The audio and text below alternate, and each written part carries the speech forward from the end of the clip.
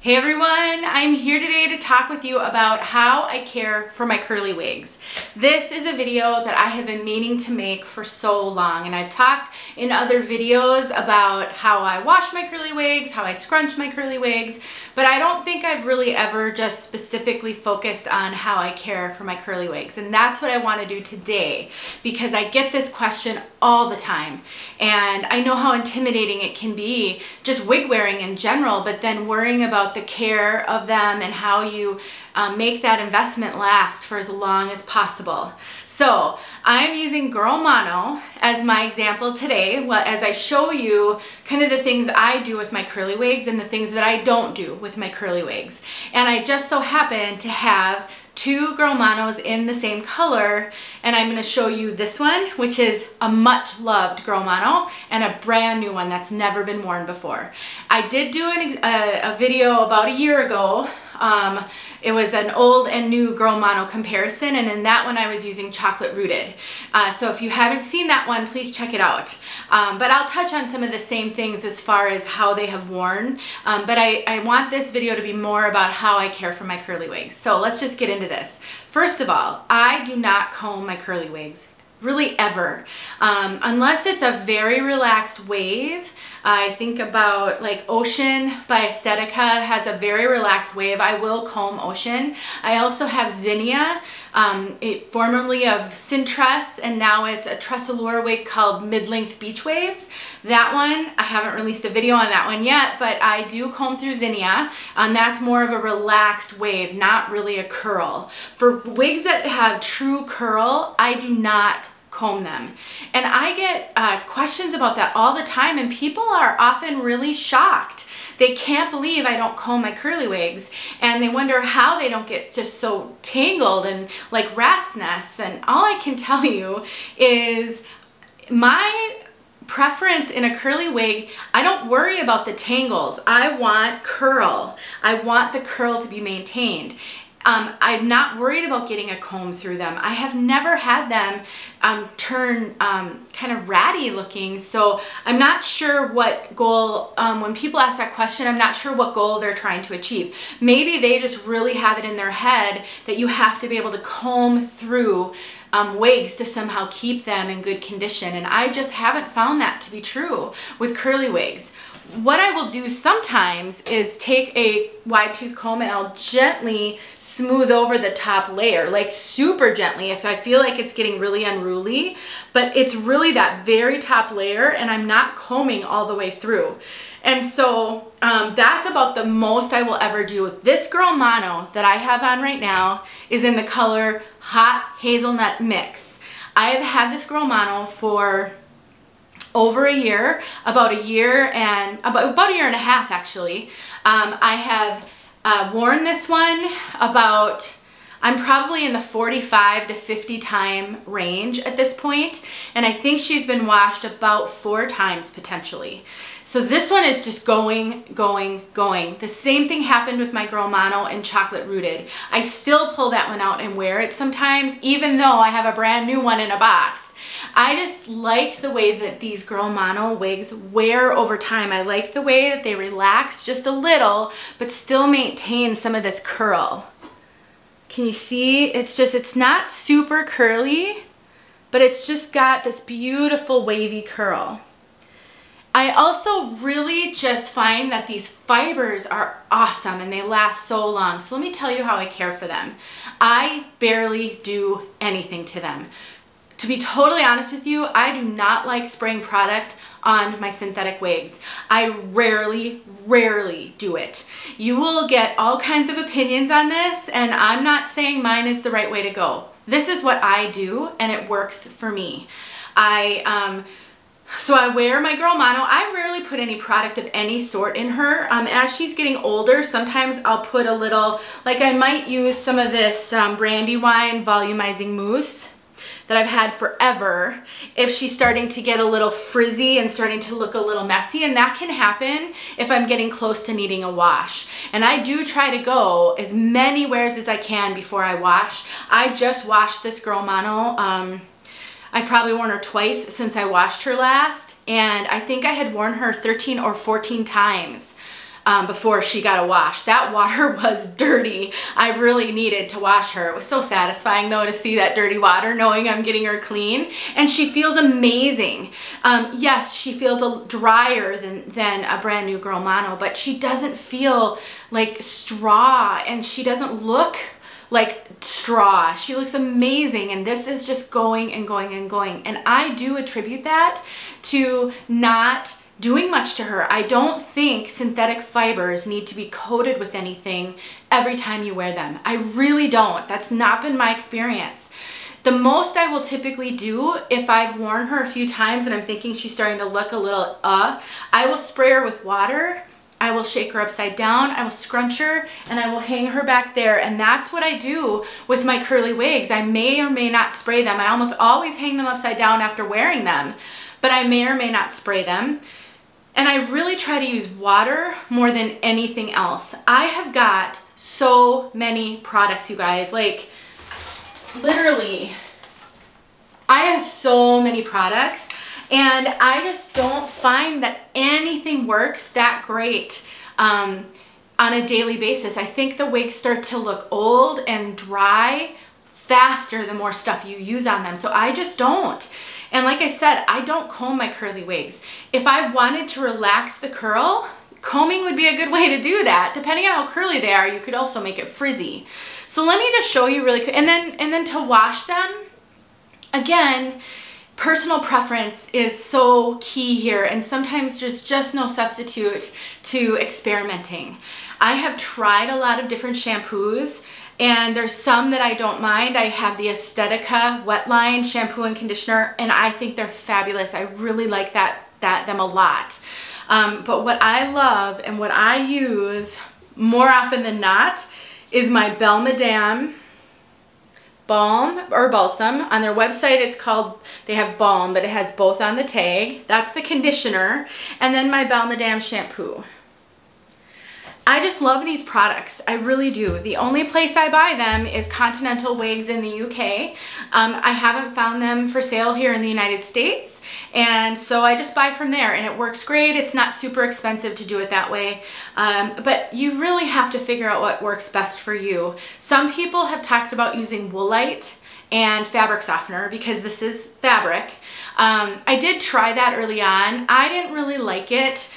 To be fair, I didn't use it a whole lot. Once I discovered the Belle Madame products pretty early on, I've just been sold on them. So I'd say, you know, experiment a little bit, but you know, it's so many factors. It's how do you store your wigs? It's do you ever wear your wigs cooking? If they start to get really dry and frizzy, did you get some heat on them? I mean, I just think there's a lot that can happen. You'll hear from some people that in order to keep the curls nice, you should put them back in the hairnet and then either lay them in their box, or you can put them on a wig form with the hairnet to keep those curls supported.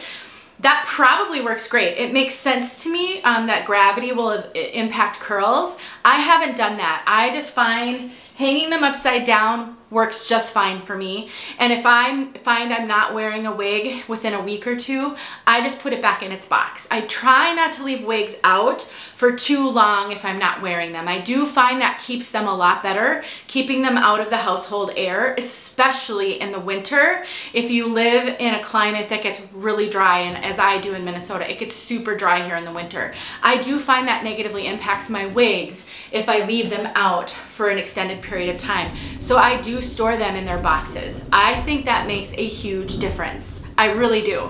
So let me show you my brand new Girl Mono in the same color.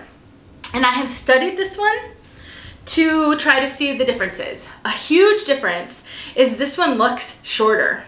And I know why, because the curls are springier. They're just more springy and more bouncy, and those curls have relaxed a lot.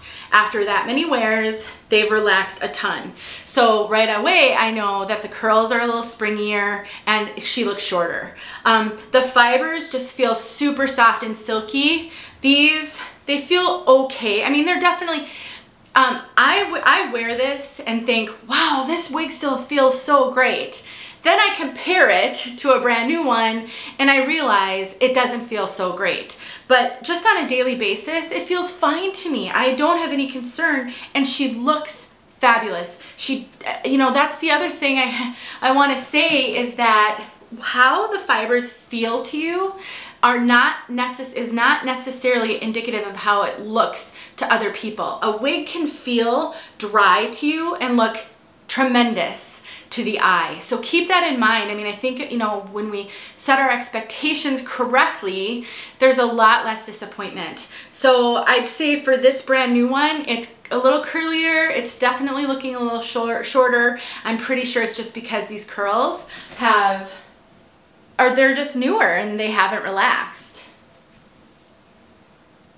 And I just love Girl Mono. Everything about it, I just love Girl Mono. I do tend to like these, I'm finding, better after some wearing. I like the front to relax just a little bit. Not enough to ever comb it. But I definitely think that there is something to be said with kind of breaking in a wig. And while Girl Mono doesn't have a ton of permatease at all, she's got a little bit of crimpy fiber, but I almost say she doesn't have any permatease because I really don't think she has much. And so it's not the permatease that needs to settle, it's just that after a bunch of wears, it almost just settles into your head. And so I love this Girl Mono, I wear it all the time. The other thing that I have noticed with wigs after a period of time, I do think the fibers get duller. I noticed that when I compared the colors. This one is a more vibrant auburn. This one's just a little duller. It could be just, I don't know, the coating wearing off, I don't know. But I've noticed that. I noticed that in my chocolate rooted as well. I didn't see it until I compared a new one and an old one. So that's something that can happen. So when I wash my wigs, I just fill a sink full of water. I put in the shampoo directly into the water. I mix it all up and then I dunk the wig. I put it in, I get it soaking wet, and then I just pick it up and down, and I dunk it like 30 times. And I sometimes will let it sit for a little while, 5-10 minutes. I'll dunk it a few more times, and then I'll rinse it really, really well. Then I fill the sink up again. It's always with cool water, cool or cold. And then I put in the balsam straight into the water, about a tablespoon. And then I mix that all around and I do the same thing.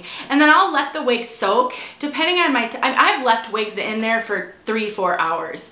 People will tell you if you get conditioner on the cap that it could loosen the knots on the wigs. That's probably true. I've never experienced that. I've left plenty of wigs sitting in that conditioning water for hours and hours. I'm not recommending that you do that. I'm just saying I have, and I haven't had any issues. And then I take it out. You don't rinse this once you've soaked it in this. You don't rinse it. Then I just stick it in a towel. I squeeze. I don't wring. I don't rub. I kind of roll it in a towel. I squeeze a little bit to just absorb some of that extra water. And then I take and I shake out by the tag, by the nape in my shower. I shake off the excess water. Then I scrunch it, just scrunch the fibers, hanging it upside down.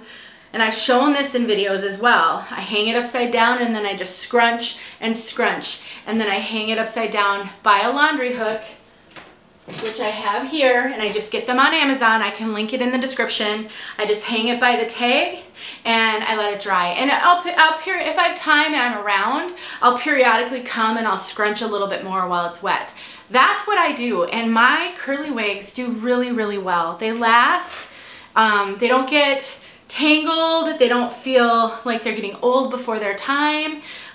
So that's just what I do. People will tell you that you should spray them with leave-in conditioner between wears, that you should use things like this Simply Stylin', which I really do like, on the ends. If I feel that the wig is starting to feel frizzy or start to look frizzy, I'll put a little bit of product on it. That's not my first go-to. My first go-to is just water. And so far, it has worked great for me.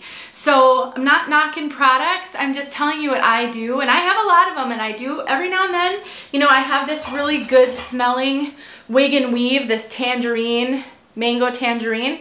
I'll spray it just because I really like the smell, and it freshens up the wig a little bit. So I'm not saying I never do it, but it's definitely not often, and it's definitely the exception rather than the rule. So that's what I have to say about caring for my curly wigs. If you have questions, please let me know. I'm happy to help. I'd love to answer them. If you have techniques that you use to care for your curly wigs, please share them in the comments. That is where the magic happens, because then we get a conversation going and people help each other. So please share what you do. Mine is just one person's journey, and it's definitely, I mean, I've only been doing this for about 20 months now. Definitely, I'm not even at the 2-year mark. I may, you know, learn more and make a video in a year and I'm doing something totally different. But this is where I am now, and it's working for me. So thank you for asking the questions, those of you who have asked, and if there's anything more I can do, let me know. And I like suggestions. I do keep a little note app in my phone, and when I get suggestions for videos or ideas, I jot them in there so that I can eventually get to it. All right, guys, this is long enough. I'll talk to you soon. Hope you're hope you're having a great week, and thank you so much for being here. It means everything to me that you guys are here and that you're participating in this wig sisterhood and in the conversation. So please don't stop. I'll talk to you soon.